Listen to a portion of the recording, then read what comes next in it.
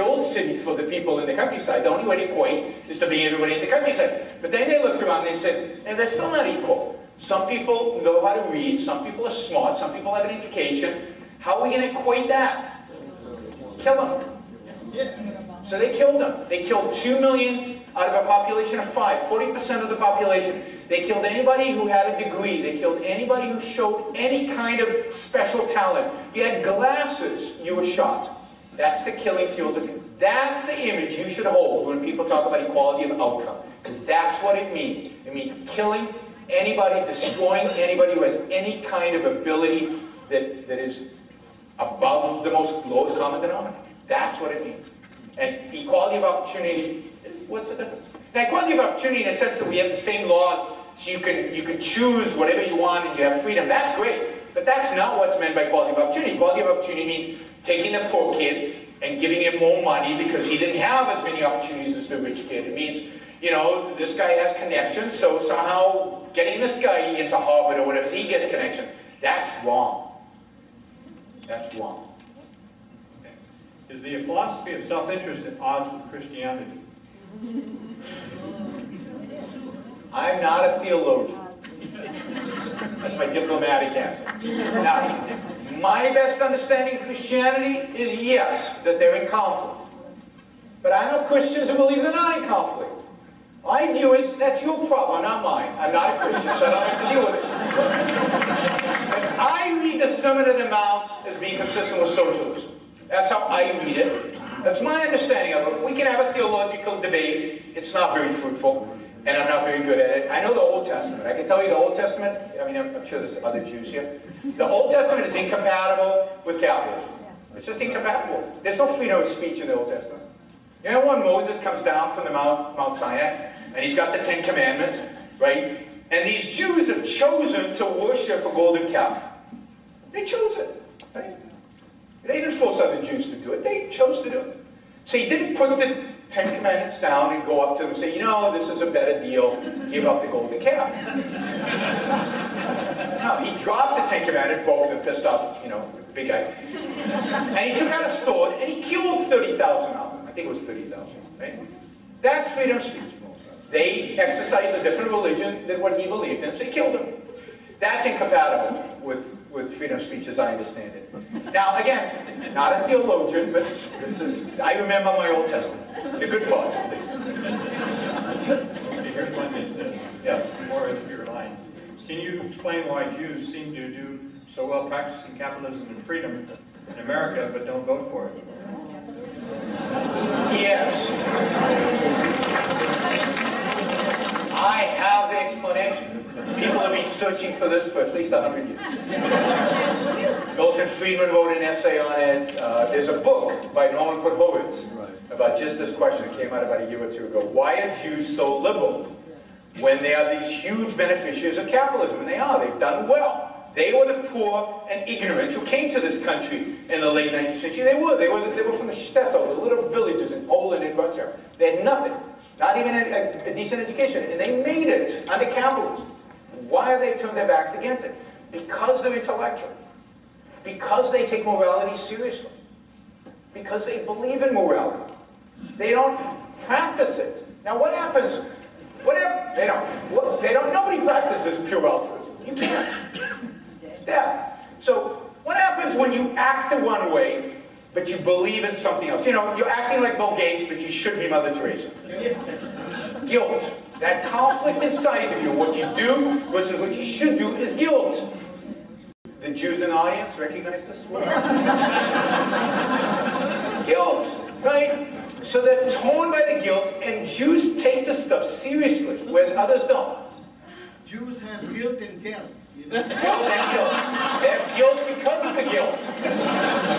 Guilt is... It's a combination of being intellectual, and the intellectual field being dominated by the left for 200 years, and the guilt that's associated with their success, and them taking it seriously, more seriously than many of the Christians. You know, if I can comment on Christianity. Christianity in America has been really interesting, because American Christians are very different than Christians anywhere else in the world. Because what happens is, America was founded on a certain spirit, which I think is not consistent with European Christianity, let's call it that way.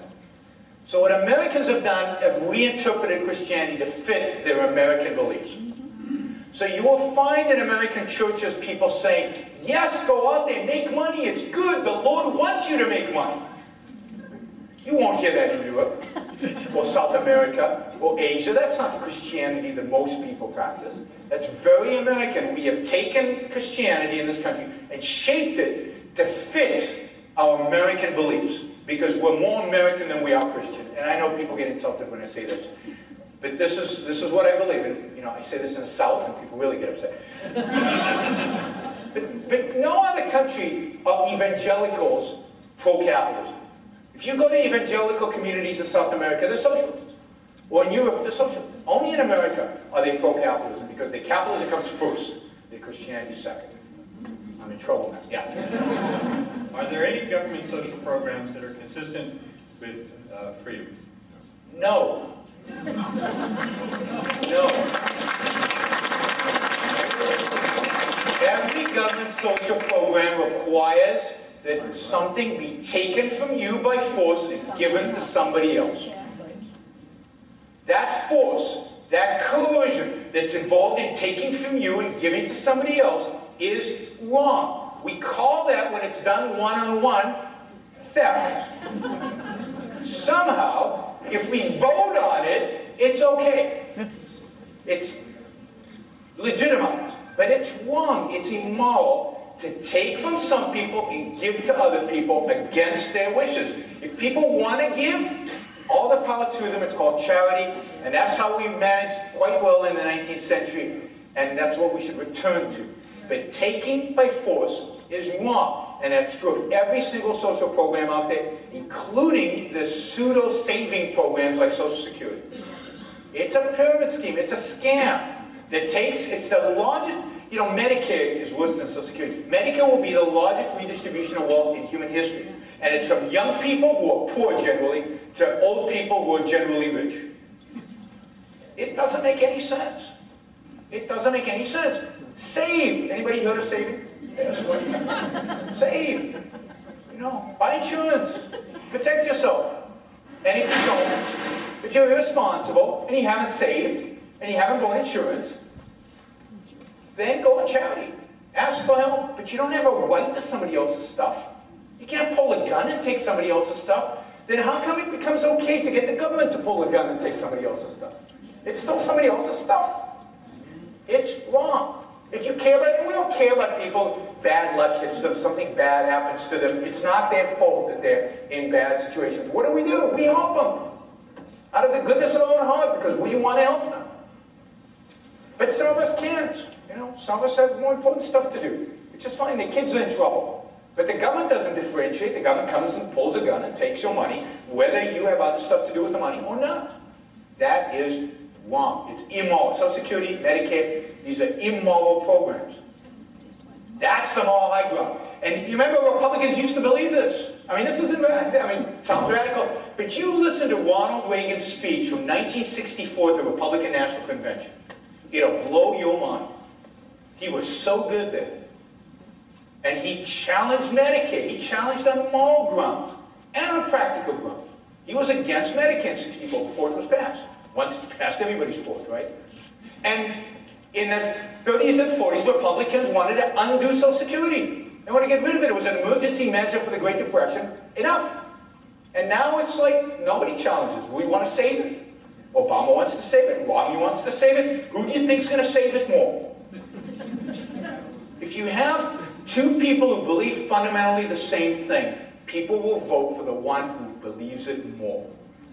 Romney and Obama believed in the same thing. Obama was more convincing. We need a candidate who believes in something different. Ronald Reagan would have won this election. Ronald Reagan would have won. Anybody projecting a vision for America different than this guy would have beaten Obama. Obama was easily beatable. You needed the right candidate. This was a pathetic candidate. This is a guy, let me just say something about Romney, right? The number one issue going into this election, was Obamacare. American people did not want it. They didn't like it. They didn't want it implemented. It polled against Obama everywhere. So what did Republicans do? They nominated the one guy who could not argue against Obamacare because he invented it. I mean, Obamacare is Obamacare.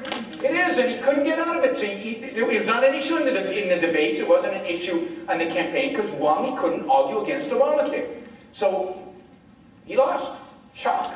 If you got Romney care versus Obamacare, who are you going to go for? They're more consistent. Obama's more consistent.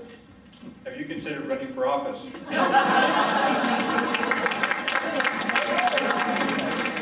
I consider it every time I'm asked that question. And my answer is, I would lose in a landslide. I mean, I'm not advocating for me to run against Obama, or somebody like me to run against Obama, right? Because we would lose in a, I'm just arguing for somebody better than Romney to run against him. You know, somebody who's got a spine to run against Obama. That's what I'm arguing. You know, I'd be happy with the Ronald Reagan type of person to run. He could be better than Ronald Reagan, but somebody like that, right? If I ran, I would lose in a landslide. The ideas that I presented today are radical. You can't win with my ideas. But my job is not to run for office. My job is to define where we need to go.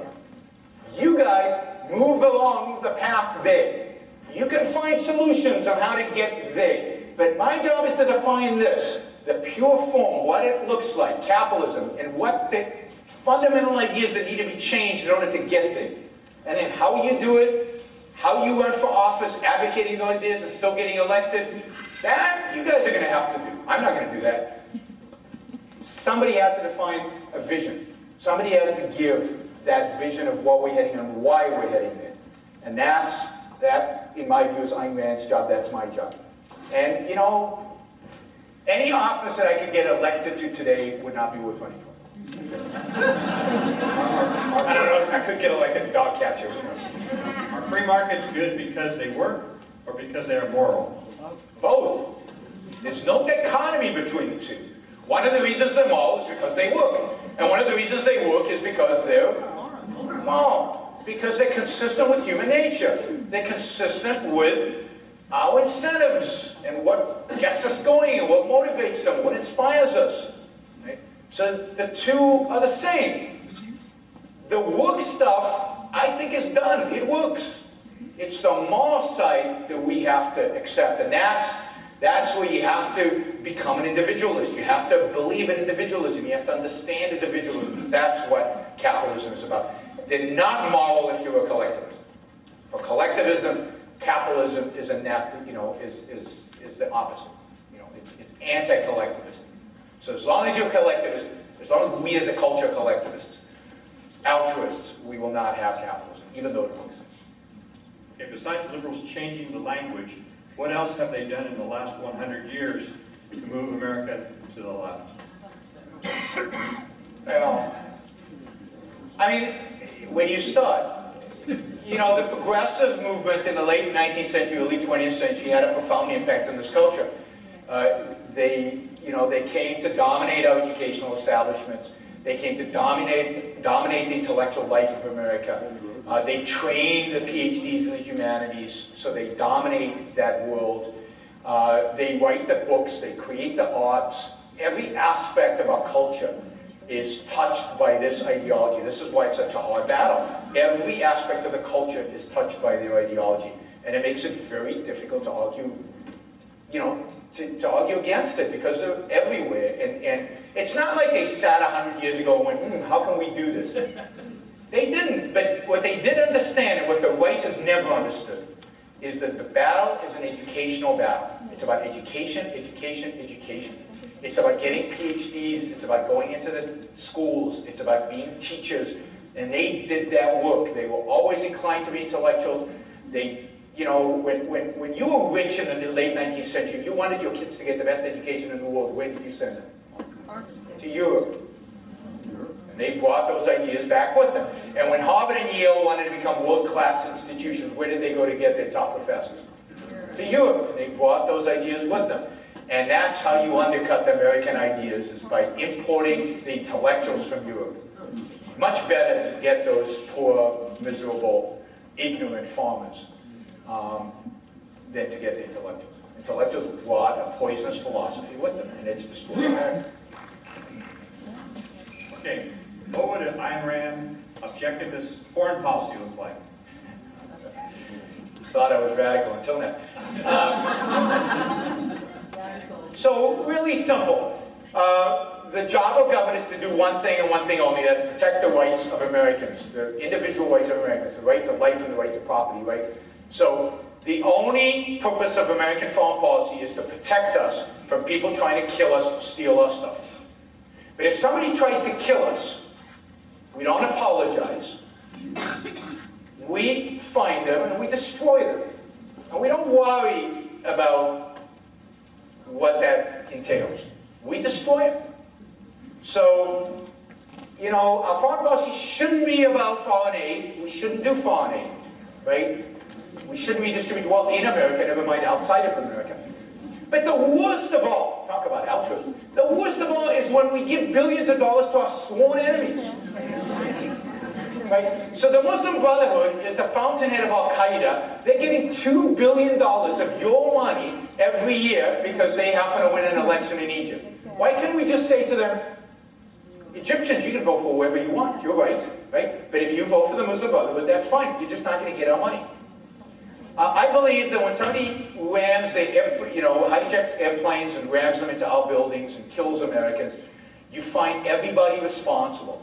And I'm not just talking about the individual people responsible, but the ideology responsible, the people that fund this. And we're talking about countries, and you destroy them. You don't build democracy. You don't give them a good life. You destroy them. And, you know, what we did in Iraq and Afghanistan will go down as one of the most horrific things any American. I mean, I'm a hater of George Bush.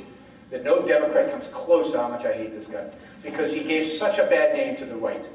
He was so pathetic after 9/11. Every speech he gave was a compromising, appeasing speech after 9/11. You know, they celebrated the Ramadan a month after 9/11 in the White House.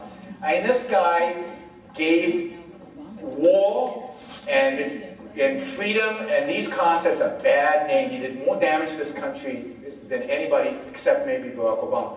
But you know, that's not how you fight a war. If FDR had given the speech after Pearl Harbor that George Bush gave after 9/11, there would have been riots in the streets and he would have been impeached. It just shows you how far we've come as a people that we let George Bush get away with it. You know, terrorists didn't strike us on 9/11. That's like saying kamikaze pilots struck us on Pearl Harbor. I mean, who's behind the terrorists? Yep. Which specific leaders or individuals who execute or advocate some of the things you've talked about tonight could win? I think there are a lot of Republicans who could win. Anybody, you know, none of the candidates Republicans actually put up this year could have won. I mean, this was the most pathetic field that I remember. But a lot of Republicans today could win. Now, nobody is as radical as I am and could win. But I think Paul Ryan, if he was at the top of the ticket, could win. If he could open his mouth and actually articulate his ideas rather than be muzzled by Mitt Romney. You know, I think there's a lot of talent among the younger Republicans out there. I think 2016 they'll have better candidates. But they're still, you know, they're still compromised. I still don't see anybody standing up and making, not my moral case, but a moral case for capitalism. A real, you know, inspiring speech to really capture the American people. I mean, is it going to be Rubio? Or, you know, I guess Christie's now history, but, you know, there was hope for Christie, I guess, at some point. I don't know where it's going to come from. But I think there are better people out there. There's a generation of young Republicans who are better. They're not great, but they're better. And, you know, hopefully one of them will rise to the challenge. And many of them were influenced by Ayn Rand. They're not Ayn Rand, you know, they don't believe in the philosophy, but they were influenced by it, like Paul Ryan, who was influenced, he went into politics because Atlas Shrugged. You know, but he, yeah. Okay. Would you say that most democracies, if not all of them, are doomed to socialism and due to their politicians' hunger for power? Well, I guess it depends what you mean by democracy. Democracy is a tricky word. If you mean by democracy majority rule, that is, the majority can vote on anything, then yes, democracy is a bad, bad system. The founding fathers called it the tyranny of the majority. You remember the story of Socrates? Socrates was a great philosopher, and he used to walk around Athens, debating the youth and challenging their religion, challenging their values. And the elders of Athens got together and said, this guy's corrupting our youth. We got to do something, right? So they voted. There was a democracy, and they all voted. What did they vote for? The only way to silence Socrates is what? Kill him, because he's not going to fall until he stops speaking. So they decided to kill him. And they voted. And it was democracy. And they killed him. He drank the poison chalice. Plato told him, I've got a tunnel, we can escape. And Socrates, no, I believe in democracy. He drank the poison. I don't know if that's true. But anyway, it's a good story. That's democracy. Democracy always leads to authoritarianism of one form or another. Pure democracy. Now, in modern terms, in America, when we talk about democracy, it's limited democracy, where we limit what people can vote on. So I'm all for voting, but it's just not on anything important. Right? Your property rights. Nobody should vote on your property rights. Nobody should be able to vote on how much money to take away from you. Nobody should be able to vote on what to use your property for. Nobody should be able to vote to confiscate your stuff. Right? That's property rights. That's your right to your life, your liberty. So rights are inalienable. Remember that word? Inalienable? Therefore you can't vote on them. That's why we have a Bill of Rights. And you know why Madison objected to the Bill of Rights? You know why Madison objected? He didn't want a Bill of Rights because he said the problem with the Bill of Rights is that people will think these are the only rights, and the government can do everything else and violate our rights in every other realm. Now, luckily, he lost that argument, because what does the Bill of Rights serve today? At least, to some extent, those rights are being protected. So, for example, we have very clear, we have a right to speech. So the right to free speech is relatively protected today. If there was the Bill of Rights, that would be gone. So, but that's the point. The point is that there's very little you vote for. And how often did the legislature, in Texas, they meet once every 2 years. For like 6 months or something, because there's not much to do. I mean, in a free country, politicians is a part-time job. There's not a lot to do. Right? You're just left alone, free to do your stuff. One last question. One last question. Make it a good one. Pressure's on. Okay. What is the... Debating which one's good. The question simply is, no one here questions your message. But what is the channel by which we can educate the youth and minorities and so forth? Through education. So, I doubt that that's true, first of all. I doubt that everybody here accepts my message. I hope that's true, but I'm skeptical. The question is, we all accept the message, that's the assumption, and the question is, well, what do we do with it? Right? How do we take this out and influence the youth and minorities? Well, first of all, we have to articulate. We have to speak. And we have to speak in these terms, not in the watered-down, wishy-washy, Boehner language, right? We need to speak in the absolutist, consistent, moral terms. We're not running for office. We can talk about radical stuff, and we need to, because we need to define what that means. But more than that, particularly with young people, particularly with poor people, particularly with minorities, see, Mitt Romney's 47% comment was an awful, awful, awful comment, not because he said it, but because of what it means. It means Republicans have given up on those people. And that's horrible, because who needs freedom more than anybody else? It's the poor. I mean, the entitlement state, the biggest victims of the entitlement state are the poor, because they're institutionalized into poverty. They're told, don't worry, don't work, don't get a job, here's a check. Where do you get your self-esteem from? From your work, from your success. If you never go to work, you'll never have self-esteem. And if you don't have self-esteem, you'll never be, happy. We need self-happiness. And to sell happiness, you have to sell self-esteem. And to sell self-esteem, you have to sell work and the value of work. 100 years ago, you could have been a bricklayer, a poor bricklayer. But you knew you were taking care of your own family. You got proud, you were proud of the fact that you could manage, could live, and give your kids and your family a life. Even though it was hard work, even though it wasn't the most interesting work, even though you weren't rich, you did it. You weren't dependent on other people. So people had pride, they had self-esteem. We need to give them back to people. So we need to argue to the minorities that they are the victims, to the poor that they are the victims. What they need is freedom. What they need is capitalism. We need to argue against things like minimum wage. What does the minimum wage do? It's unemployment. It prices some people out of the labor market. If you're a kid and your labor is only worth $6 and the minimum wage is 10, you'll never get a job. It means you'll never earn the skills that allow you to one day make 10, 20, 40, $100 an hour. But we need to explain that to people. They don't know. They've been taught that the minimum wage is to help them, even though they're unemployed. Somehow it's helping them, right? So we need to, the only way to change the world, there's no silver bullet, there's no magic formula, there's no one candidate, there's nothing except our ability to speak and speak and speak. Right, right, and right. It's about communicating the message. We have got to be out there communicating the message. And again, not the wishy-washy message. Let the politicians do that. The principled, inspiring message. The message about freedom. The message about opportunities. Not equality of opportunities, real opportunities. The message about happiness, about self-esteem, about success, about work, about pride. About taking responsibility for your own life. That's the message we should be articulating every single day in every venue we can.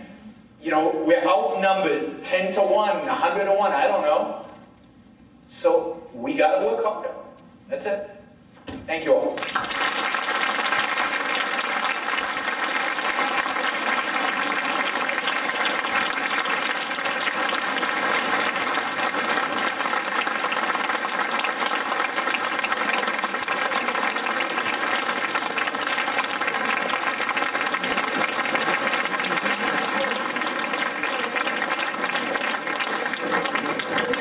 Short of correction, meeting had said the meeting in, was it January 20th, Wednesday, the meeting is January 22nd.